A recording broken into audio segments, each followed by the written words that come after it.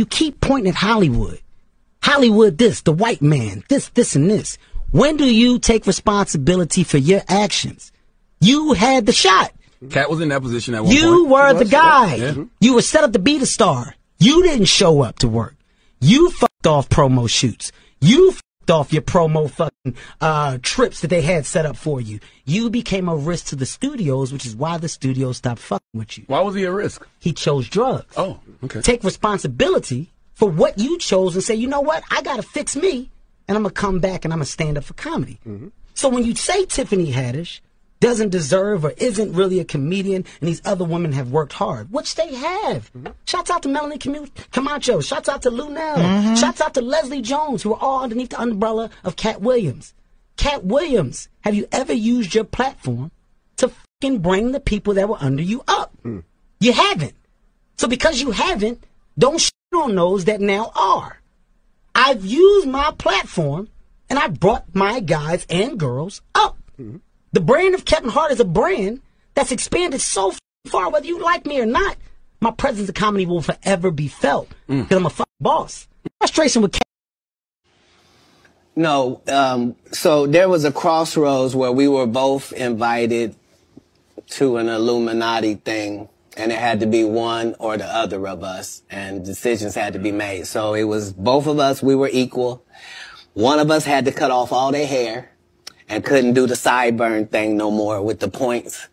And the next person, they said, was going to get $200 million because they were going to pay him $10 million a movie to do 20 movies.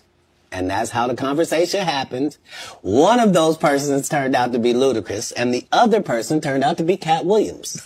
Now, one person ended up with a light-skinned, ugly-faced wife that's never done a... Remember I told you that if I say that, it applied to 7 people? Yes.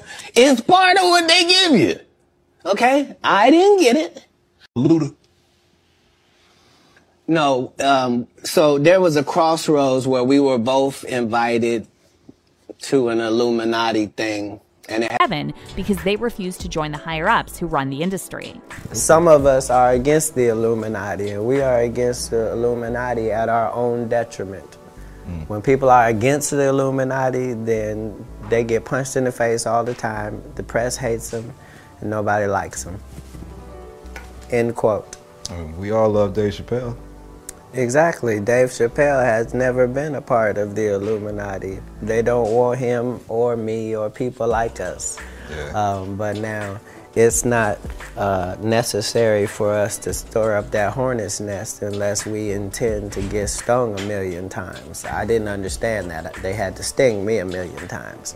I'm still not going to join. But Kevin's skit wearing a dress, and fans accused him of being a sellout.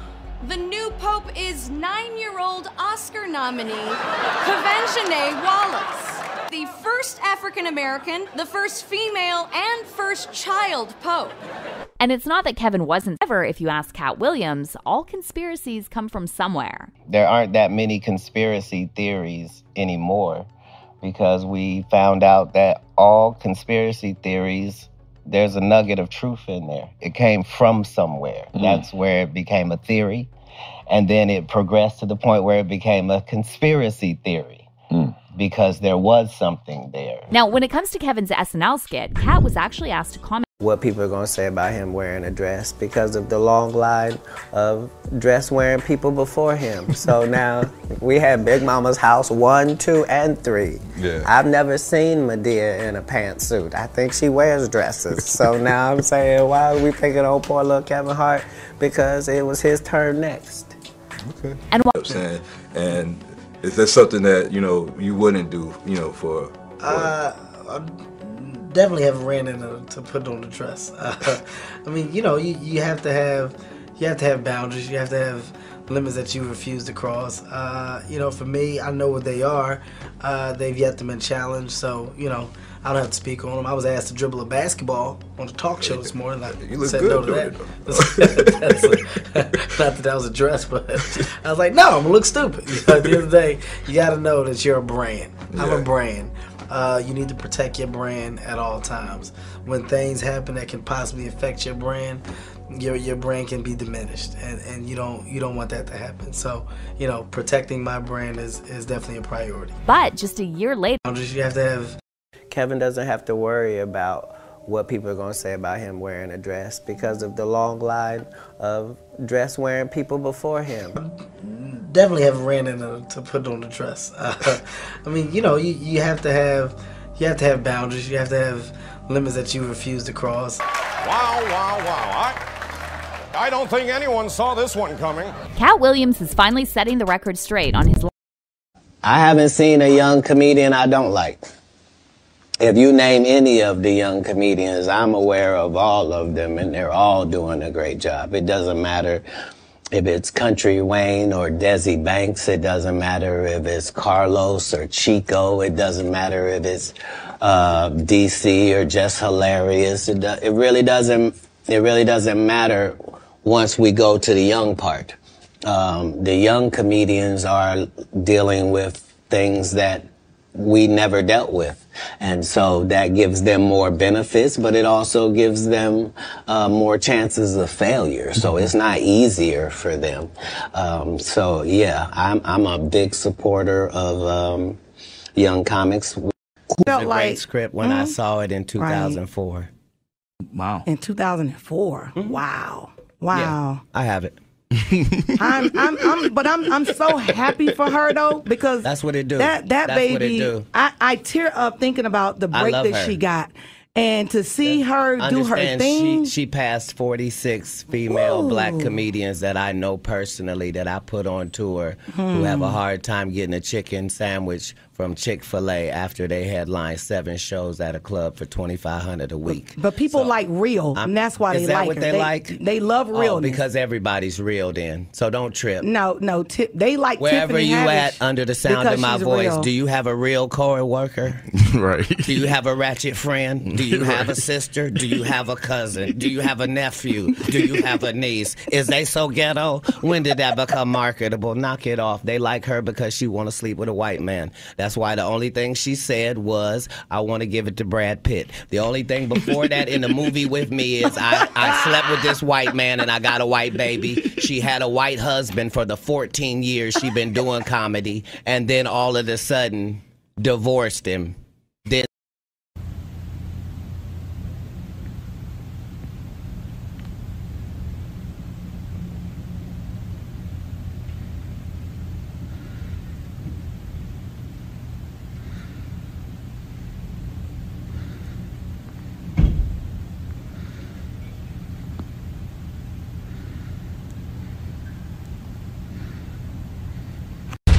that, so you get Kevin Hart, Lil Rel, Gerard Carmichael, all in a row, Hannibal Buress, just dudes that no woman would talk to in Lenox Mall, let alone you making them movie stars. Why? Because you know ain't nobody gonna sleep with them. You only got Tiffany Haddish. She been doing comedy since she was 16. You can't tell me your favorite Tiffany Haddish joke. Why? Because she ain't done a tour yet. She ain't done a special. She has not proven the ability to tell jokes back to back for an hour to nobody. And they already ready to down Monique and up somebody who has showed them Girls Trip. Did you think she wrote Girls Trip, goofball? Right. Or do you think that was already a script and they handed it to her? It's up to you, whatever you want to believe. I'm the introduction to Tiffany Haddish in the movie School Dance. The clip for School Dance has been seen more times than the movie has. That's just a fact. But the movie the Girls Trip movie? Yes, ma'am.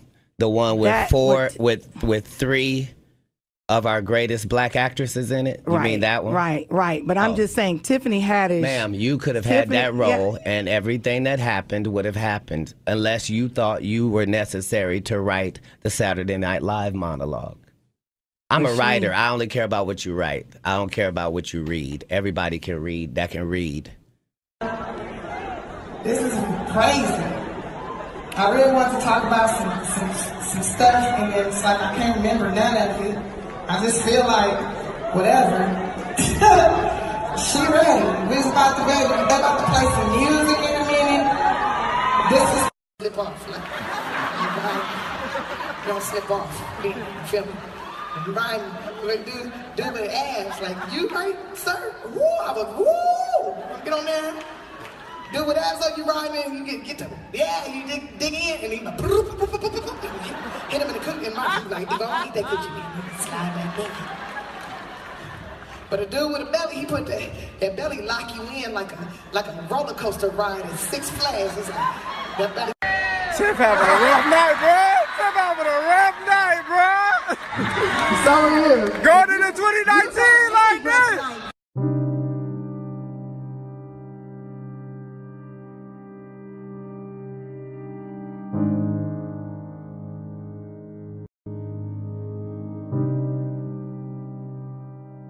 That, look, I have no idea what this brother is talking about. That joke is over 30 years old, close to 30-something years old. I did the Kings of Comedy in 1999. Probably had been doing that joke 6-7 years before that. I don't even know if Katt was doing comedy then. So, you know, again, he's a talented brother. I have no idea what he's talking about. I've never seen Katt do a space shuttle joke. So, you know, that may be something that he believes is true. I've written a lot of jokes. I've had a lot of comedians steal my jokes as well. So I understand if you feel, you know, slighted by that, but that's my joke. That's my joke, dog. Driving space shuttle to the moon, cigarette, cutie pie rocking in the background, parallel parking the space shuttle. It's my joke, dog. So that's where I believe it to be. So, all right. But I get Katt say you stole one of his jokes. Yeah, like, I mean, it was ridiculous. You know what I mean? It was like the idea of the joke that he was even talking about don't even match up with no timeline. So for me, it was one of those things like... Did you have a conversation? Did you guys sell it? Did you have a conversation with Katt? Well, I responded to him the way he responded to me, but that's what I said as well. I've seen Katt, you know, even before then. Right. I've seen this guy 30 times. Like, dog, if you literally was that upset about it, like, dog, just step to me and say, hey, yeah, hey, why you say nothing? Like, that don't even make sense. This is some internet shit, and that's all I can say. So, you know, when I responded to him, he didn't respond back to me, and I left it at that. Do you feel that someone else has stolen some of your material? Oh, that's a part of this business, right? Like, you know, and I think that, you know, sometimes it's intentional, and sometimes when it cut off, it looked like this: you flossing in a 6-shift convertible.